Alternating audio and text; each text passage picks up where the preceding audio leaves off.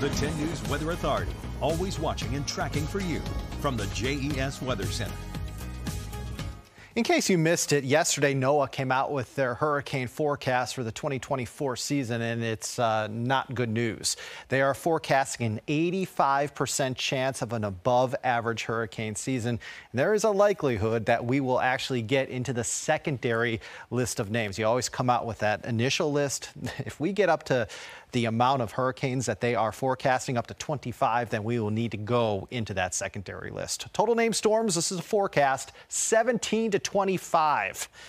8 to 13 of which will become hurricanes, 4 to 7 of which will become major hurricanes or Category 3 or above.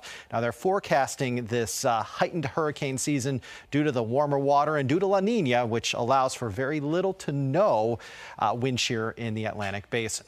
All right, friends, let's take a look at the regional view, and you'll notice that we do have certainly some thunder showers near Richmond, a couple more showers and thunderstorms near Wilmington and North Carolina, certainly more out to the west of us from Indiana over towards Missouri. We actually do have a severe thunderstorm watch box for areas in and around St. Louis, but for us here locally, we've got a couple little showers towards Bath County and a couple more little showers as you head into Charlotte and Halifax counties, but most of us are dry right now. Future tracker showing that we will have still the chance for a couple more showers as we head into this evening.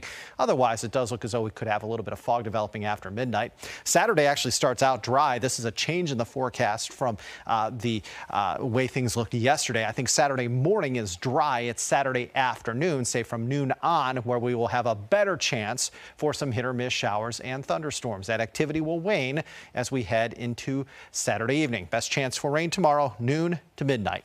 So we look at Sunday. Sunday also starts out dry. However, Sunday afternoon we'll have a chance for some isolated showers and thunderstorms developing. The best chance for rain on Sunday may actually come with this line of thunderstorms that will push in Sunday evening. So it does look as though afternoon and evening hours, both Saturday and Sunday, will be wetter than the morning hours.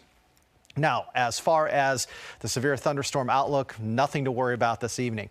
I think we may have a couple of storms packing a little bit of a punch for us here Saturday, Sunday, and especially Monday, but nothing to worry about this evening, except for maybe a couple of showers, okay? Temperatures right now stand 72 in Wytheville, 78 in Blacksburg, 83 Roanoke, it's 80 out across Southside.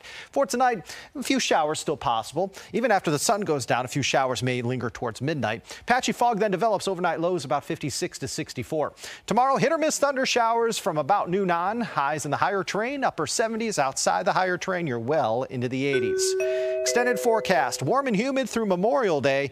And then Tuesday looks like we'll start to cool down to 81 and then 70s Wednesday, Thursday, and Friday. Certainly looks like we're going to have the best chance for rain this holiday weekend on Memorial Day itself.